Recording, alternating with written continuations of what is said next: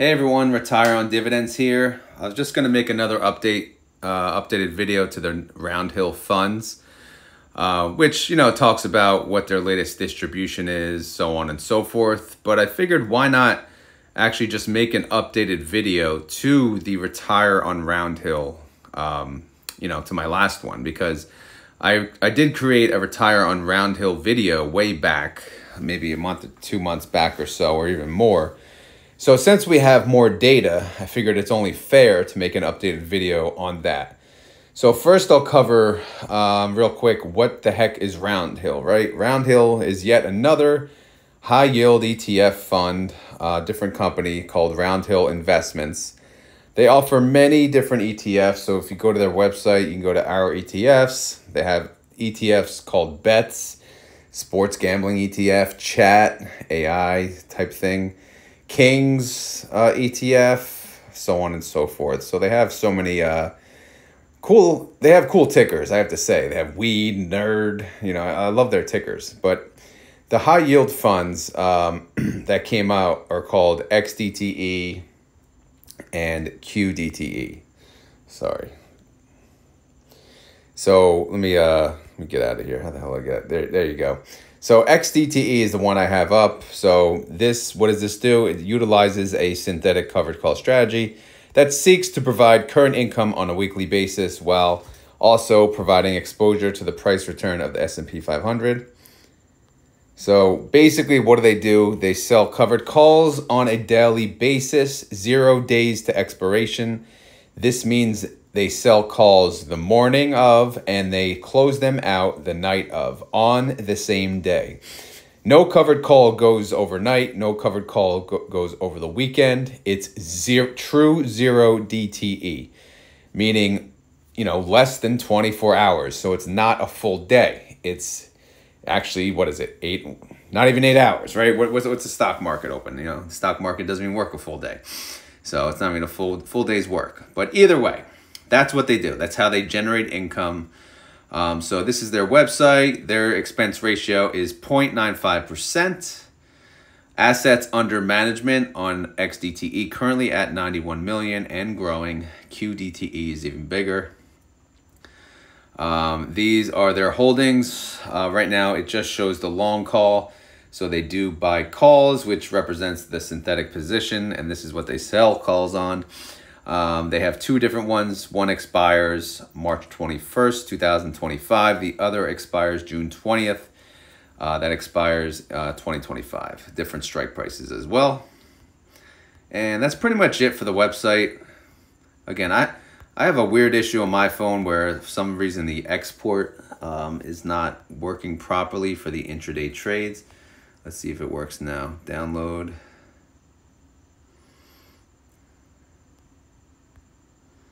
Usually it pops up. If I click that. Or is it still downloading maybe?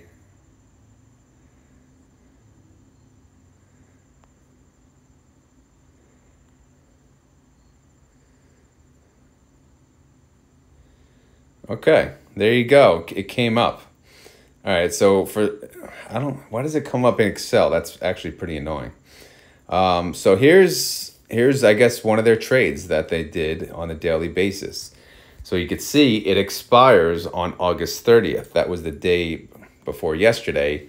So they made it in the morning and it should have expired in the morning. Let's see if I can even edit this. I can't. Yeah, that's the problem. So all right, so anyway, I don't have Excel on my phone, so let's get rid of that. Let's close this.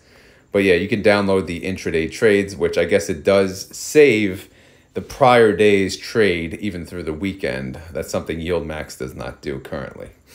All right, so anyway, let's get to the Excel, the Google Sheets spreadsheet. So here is Roundhill. They launched March 7th, 2024. Their launch prices were QDTE was 46, 44, XDTE 52.46. Then here's their current price. Here's their total distributions to date. And then this shows capital gains, current price plus distribution, and then ITD gains from inception without drip. So obviously, very, very solid performance from March. which is not that long ago. So they haven't been out long at all, but, less than 6 months. And XDTE already has a return of 10.87%, which as a weekly payer, as a high yielding payer, this is pretty freaking amazing, to be honest. I was surprised to see the performance of XDTE kind of overshadowing QDTE. So I'm a fan of both, but I would have thought, well, it can go either way, I guess.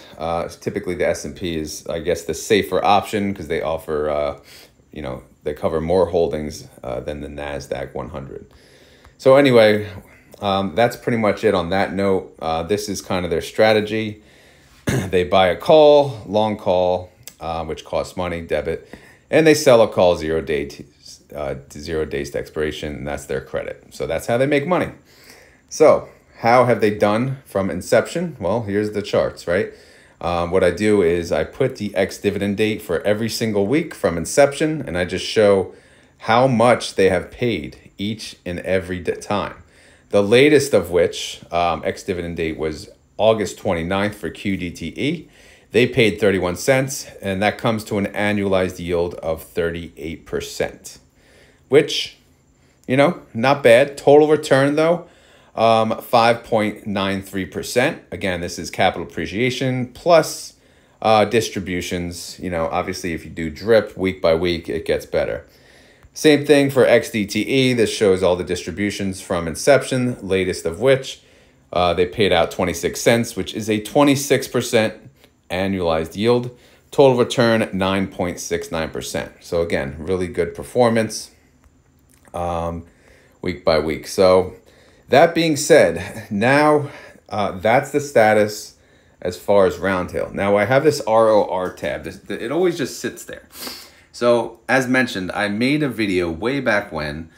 It was basically the first retire on video. It was retire on Roundhill, ROR. And it reflected, something based on their average yield. So now that we have, more weeks in, we're more weeks into this, so we're about almost 6 months into this, we have a better average yield. In fact, the average yield of my prior video, I believe it stated 24%. So now when I take the average of both tabs, both funds, we come to an average yield on an annualized basis of 31.08%. I have to say, I'm impressed. So QDTE, obviously higher yield of the bunch, but they have more capital depreciation because their annualized yield, their latest one is 38%, and XDTE latest yield is 26%. The highest yield XDTE ever had, let's see, looks like 41%. And then the highest yield for QDTE looks to be 69%. So again, some weeks are better than others, but we'll just take the average because you don't know what to expect. So now it's time for the hypothetical and how much you have to invest. So the best part about these funds is the weekly compounding. This is something no other fund offers. As you know, Defiance offers similar funds. They are 1 DTE, not 0 DTE, but similar type of strategy, except they sell puts. But they do pay monthly. They don't pay weekly. When you get paid weekly, you can reinvest that money yourself, right? Of course, Defiance themselves, they're essentially reinvesting the money automatically anyway, putting it to work. But you yourself, as you get the money, you can reinvest it how you choose. But this chart here is showing that you're reinvesting it on a weekly basis. So let's just say you have $10,000. So I use starting investment, $10,000. I plug that in. No weekly deposit. And capital gains, I pull from the other sheet, which pulls from here. Wait, where is it? Right here. So capital gains for QDTE, 8.7% negative. XDTE is actually positive 0.27%. So you take the average of the two, it's negative 4.22%. Negative capital gains on a weekly basis, negative 0.08%. So that's not that bad. So if you take $10,000, you plug it in, you buy both funds equally, and you just let them drip. What happens? How soon can you retire? Let's check it out. Again, this is assuming all things are equal, right? This is assuming we don't have a terrible bear market, a recession, or whatever. Or this is assuming the market doesn't do even better than how it's been doing, right? Because that could happen too. It can happen both ways. We always assume negative, but let's think both ways. But this is based on historical data only. So how soon can you retire? Well, let's see. Year one, you'd be bringing in $4,000, right? Obviously, you're not going to retire on that. So let's go 5 years ahead. Year five, you'd have $11,000. Well, that's not going to work either. Year 10, you'd be bringing in $45,000. Some people could live off that if they have Social Security. Not many, though. Let's continue to year 15. We're talking $172,000. So that you could probably live off of. Again, it depends on the country. And if you live in the United States, obviously, you're looking more towards this number. Of course, it depends on which state as well. It depends on how much you have young kids. Do you have a wife? Are you like bougie as hell that you need to buy all this crap? Because if so, you may have to wait till year 19 when you're producing $502,000 on an annualized basis. See, the beauty of this is the weekly compounding. That's really it. But you want to get to a point when you say retire on these funds, you want to be able to at least reinvest, a portion of it, at least, or even half of it, right? If you make $500,000 a year, you could live off $250 and reinvest $250, and you'll be sitting pretty. But of course, anything can happen in 20 years, and who the heck knows, what goes on. Obviously, I'm in the spreadsheet, unfortunately, in my other file. So now it's going to say retire on dividends, which is going to block, which is annoying. Just so you know, guys, to the right, this is really where all the work happens. It shows week by week what your dividend will be, what your capital gains is, and then your ending capital, and then your annualized income. So if you guys are curious how this actually works. Now, let's throw in a few more numbers. Let's just say you have a little more money. Let's say you have $50,000. And let's say you're old. Let's say you're what? Maybe you're 45 and you want to retire by 50. Year 5, how much would you have? Well, not enough. You'd have $59,000 annualized. So maybe you can retire at 55, year 10, $225,000 annualized. Again, I'm showing, there's a couple columns. Weekly pay is column B, monthly pay column C, but I'm really just looking at annual, which is column D.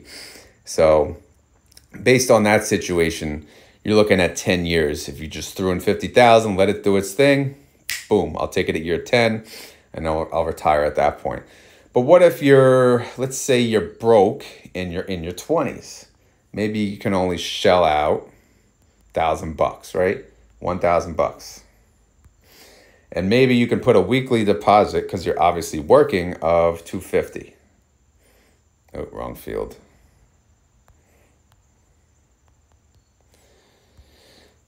All right, so $1,000 starting investment, $250 a week. Let's look at in 5 years, when you're 25 years old, you'll be making $43,000 a year. That's pretty damn impressive. Year 10, $207,000 you'll be making at the age of 30 years old. So, I mean, what if you wait till you're freaking 40 or 39? This shows year 19. Let's just assume 40. $2.4 million annualized income. $205,000 a month, or on a weekly basis, $47,000. Like, this is when the numbers get crazy. When you have more time, or when you add in the weekly deposit, right? Because this fund, I mean, XDTE, now that I'm seeing this, XDTE performing this well, I'm probably going to add it to my my wife's brokerage account, which is now our bill pay account for our car. This, again, I updated the numbers. I didn't really look at them, but this is just super impressive, from what I can tell. So XDTE, solid fund, capital positive, and an average, well, I don't know their average alone, but it's around like 20%, probably more, amazing stuff. Anyway, let's continue to the retire on Roundhill file. And let's just say, all right, let's just say you're 60, you got $100,000. and you're gonna retire at 62. That's 2 years out. That'll produce 63,000 a year. So, I mean, again, this is not enough to retire, but maybe at that point you can pull Social Security as well. Or maybe you have even more money to shell out. Maybe you have $300,000. So if you plug that in at year 2, you'll be making $169,000 a year. So again, this spreadsheet, I can make this available in the Discord if you guys would like. Let me know in the comments. You can plug in whatever you want. Again, this spreadsheet is mainly for my Roundhill weekly update or monthly updates, sometimes weekly. If you want this spreadsheet, which I can share this spreadsheet, I can add that to the Discord. All right. So anyway, let me know what you guys think. Obviously, Roundhill has done pretty well. If you can make a 31% annualized yield with a capital depreciation of 4.22%. Again, one thing to also keep in mind, this could be double. The capital depreciation could be -8% because we're only 6 months in. So that's another factor to consider. But even so, that's still not terrible because you're getting paid weekly as well. Weekly compounding is a very powerful thing. But I don't know. This is something I got to think about too, and actually, because I could probably, let's just say I put $10,000 to work in my situation. I know I was about to end it. Now I'm thinking one more example. If I put $10,000 in that account and I just let it ride, it can make $11,000 a year. How much a month? $984. That's pretty damn good. Right away, I can be making a monthly income of $337. Because this account I'm referencing, this is an income now account. I'm actually paying myself now. I'm reinvesting some, but I'm paying myself now because I had enough. I'm not waiting any longer. Again, I want to enjoy life now. So it's important that you're not, obviously reinvesting everything is amazing. The compounding is awesome, but keep in mind, it's good to take some time, take some money and enjoy life, right? Buy something for your kids, buy something for your wife, buy something for your parents. You're going to make all this money. What the hell's the point if you can't spend it? So it's good to, kind of do that. So I did set up auto transfer into the checking. And now looking at these numbers with XDTE, obviously the yield will be a little less, but it'll be, somewhat similar and pretty damn stable. But let me know what you guys think of retiring on Roundhill. Is it an option? I know these funds are becoming more and more popular. People are hating on YieldMax and loving Roundhill. I don't see why you can't love both. Both have their own strategies, right? They're not really competitors. This is kind of more so maybe a competitor of Defiance, if at all. But even Defiance, they sell puts. Roundhill sell calls. You can utilize both strategies. It would be cool if Defiance was a weekly payer. Then you got something there. Then you can invest in both, get paid weekly, maybe a different day in the week too. I don't know. Maybe that's a thought for the future. I'll have to run that by Sylvia. Anyway, so that's my updated video on the Retire on Roundhill series. Maybe I'll do this again when it hits 1 year and we can see where the numbers are at. It's important to look at things at least on a 1 year basis. Again, we only have 6 months, so this is all we can use, but still very, very impressive numbers from what I can tell. Let me know what you guys think of this. Are you a big fan of Roundhill? Is it still too early or is the yield not quite high enough for you at this point?